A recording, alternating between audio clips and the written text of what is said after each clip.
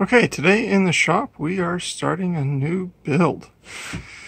This is a Unimog 425 body that I 3D printed. Majority of it came from Thingiverse. I've changed a lot of small things on it to make the details better for the age range we want to go for.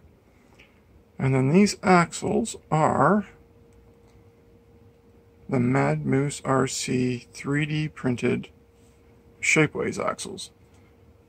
If the story's right on these particular ones, these are one of 10 pre-production axles that was produced and sold directly by Mad Moose RC, and we were lucky enough to become owners of them this year.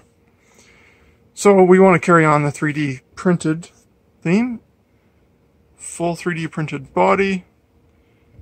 We've got 3D printed dash, snorkel, hood opens, doors open. 3D printed front bumper with setup for chassis mount servo and servo winch. Got LEDs in the front. Doors can be hinged. Front grills 3D printed,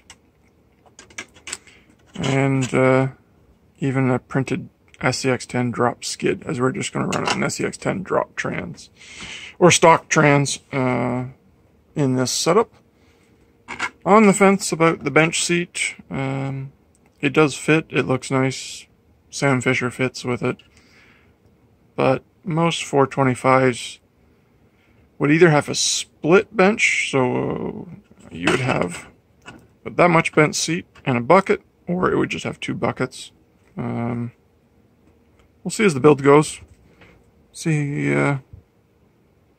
what happens. You know, we only have about 3 months left, and this has got to be finished. So this build will follow along in real time as we shoot it, and so updates won't be super frequent, but there's lots more on the desk, like we showed in the last video. And even since then, 3D printed trailer axles have showed up, so there's going to be tons of crazy things coming. So this is the first part. We'll try to make a frame today for this. Probably going to set our wheelbase in the 10-inch range, maybe 11-inch range, depending on how it scales out. I think the reality is a single axle 425 Unimog's maybe like 9 inches. But we'll find a way to make the longer wheelbase work and look nice still. So anyways, that's sort of part one of what we're going to work on today. We'll see. Okay, so we're back, and we've been working in the shop and made up some custom frame rails now for the wheelbase that we want to use. So we just want to set up everything and get some marks as to where the skid will bolt in. So we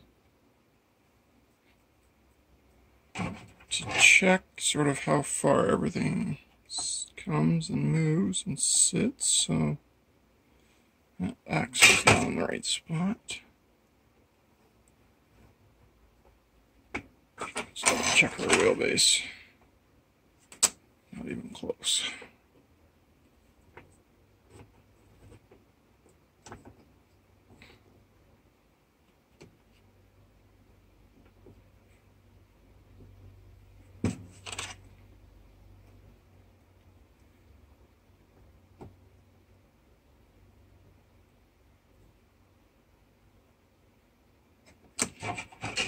We're somewhat close. So shooting for about a 10.5 to 11-inch wheelbase. Okay, so body sits on there, everything flush, bumpers at the front edge. Okay, so that's roughly where I want the skid to sit. So then we'll just make see what I'm doing. Okay, so I'll make our first mark in line with that hole. Second one here. Third one there. Our fourth one roughly there. And we'll do these all slightly oversized. That way everything can move around a little bit. And then the next thing after that will be to figure out a rear cross member and to make some links. So we'll go drill some holes and we'll be right back. Okay, so we're back. So we've got our holes drilled and they, for the most part, line up.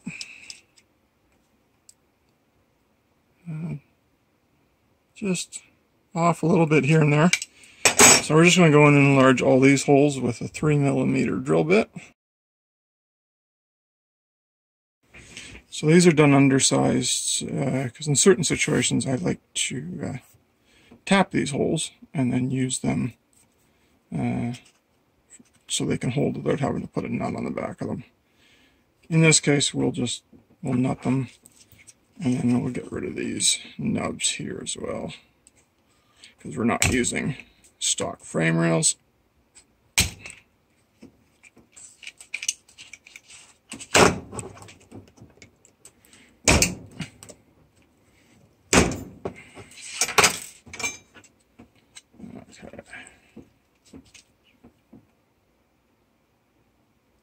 So that doesn't line up that bad. Should be able to make those go together nicely. Alright, off to find some hardware. Alright, we're back.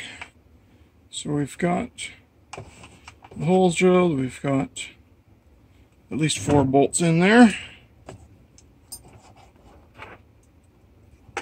And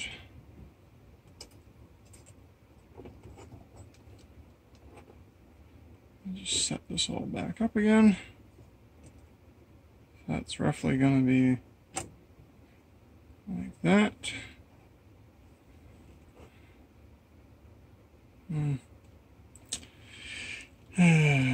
It's backwards. So, for mock-up purposes, whoops.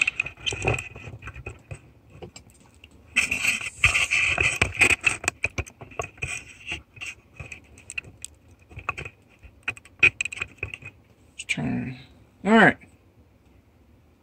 so for mock-up purposes we'll just turn stuff around a little bit here.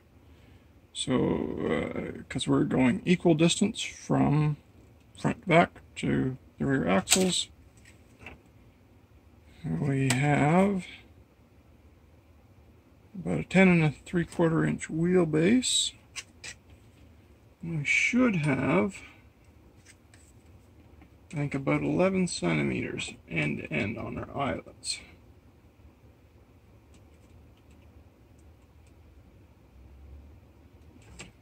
We do on the back.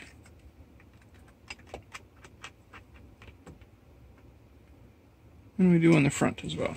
Okay. So the next thing is to make up a bunch of links. So our lower links here, upper links here. I think our upper links are the same. Remember right? They are. So we've got equal length 4 link on the back. We should have an equal length 3 link set up on the front. And then we have to do a panhard mount on this far side of the frame, which will be something we will make in a future episode. But for now, we're going to stop here and I'm going to make a bunch of links. Alright, okay, so we're back and we're going to do some of the mock-up on the frame rail. So for the rear axle, we've got 4 of our links made that are the same size. And we've also got ECX shocks. These are for the 1/18 crawlers. These are the same shocks that GCM Racing uses on their new C-Max series. And you can either run them without the spring or with the spring, depending on how you're doing it. In our situation here, we're going to leave the spring on them. And maybe down the road, if we want to, we can do a separate spring bucket. I don't think we have the time to do that on this build. So we're going to just get 2 of them out here. And may have to find a brass sleeve for that. But for now, push out this ball.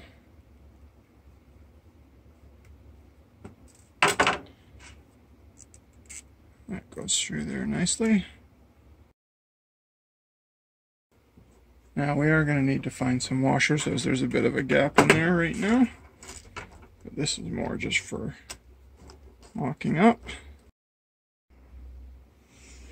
Okay, so let's get the other side of this axle mocked up.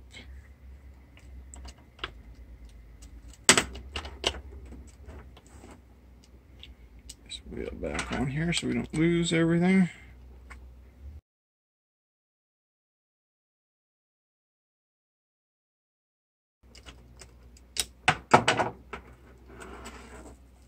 And get the 4-link on.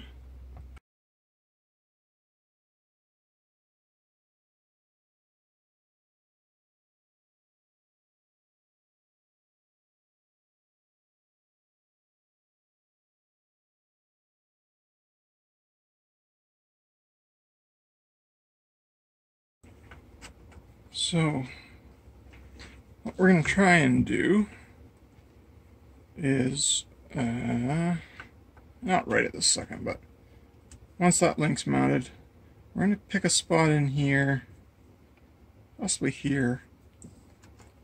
Let's see where that link mount's going to go. Right there. Maybe pick a spot there, or we may lay the shock back a little bit.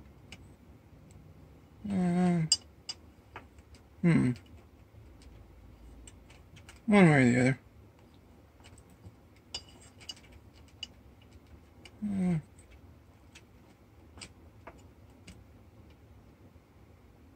Probably in here.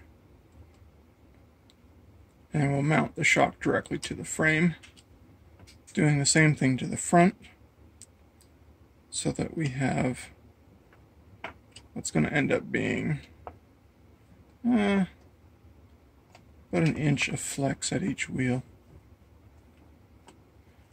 Not sure if I want to mount above the frame, just because that puts us into the floor of the body. We'll see as we get further along. May consider that. I think for now we're going to end it here. This will be a good spot to stop the first video. And in the meantime, I'll get some more links made up and get some more things figured out, thought out. A couple things have to be reprinted, get those ready, and then we'll start in the next video getting stuff bolted on. Anyways, thanks for watching. Have a great day.